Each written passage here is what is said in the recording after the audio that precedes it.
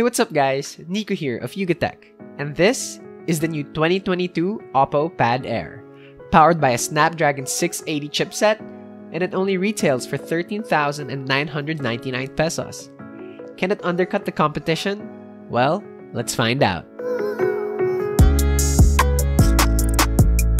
This tablet comes with a big box, but inside we got the unit itself, some documents, a USB-C cable, and the charger. Now the tablet itself feels nice to hold with a metal finish at the rear. A portion of the back that covers the camera even has this nice flowing 3D texture.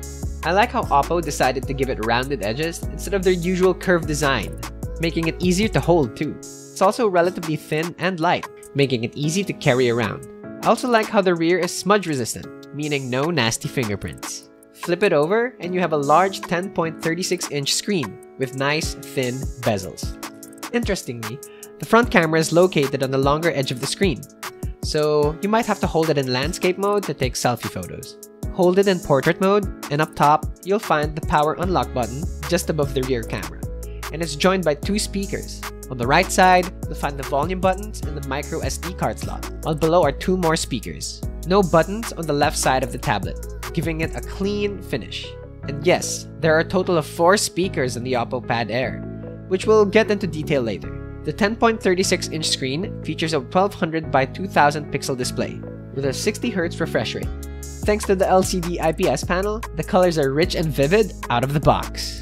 Despite only having a 60Hz refresh rate, the screen doesn't lag or slow down when swiping through various menus and even the home screen. This makes it great for those working on the go and typing on the screen. Speaking of work, the OPPO Pad Air comes with several useful functions. One of those functions is split screen. As the name implies, you can split the screen into 2, making it easier to multitask. This allows you to open 2 apps simultaneously for more efficient work, such as transcribing or more. There's also dual windows, which allows you to run 2 instances of an app at the same time. It didn't seem to work with Google Chrome, as we couldn't run the browser twice. However, it did work with WPS Office, with one part of the screen allows us to type, while the other shows the menu. If you're not planning to use the OPPO AirPad for work, it's great for watching videos and movies too.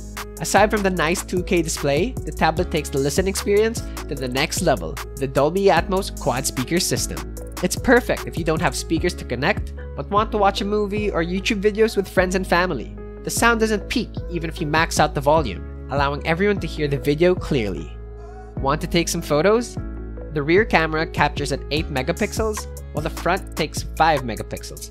It's not the best, but it's enough for taking a quick snapshot or group photos. The same can be said about video, recording at 1080p at 30 frames per second. Interestingly, it does have image stabilization. As mentioned earlier, the OPPO AirPad is powered by a Snapdragon 680 chipset, paired with 4GB of RAM and 64GB of internal storage. This means no lags, whether it's watching videos, playing games, or working on the go. The RAM is expandable up to 3GB. It runs on ColorOS 12.1, which is based on Android 12. You don't have to worry about battery life either, as the tablet has a 7100 mAh battery with 18 watts fast charging. If you're gonna be watching movies throughout the day, we still recommend bringing a power bank, just in case. The 2022 OPPO Pad Air retails for 13,999 pesos, making it one of the most affordable tablets on the market. It's even more affordable than some mid-tier smartphones out there. But after everything we've said in the video, would you consider buying it? Or would you save up a bit more and choose another model? Let us know your opinion in the comments section below. If you enjoyed this video, please give us a like and subscribe to our channel for more. Don't forget to follow us on Facebook, Instagram, Twitter, and TikTok. Once again, this has been Nico, and I will see you soon.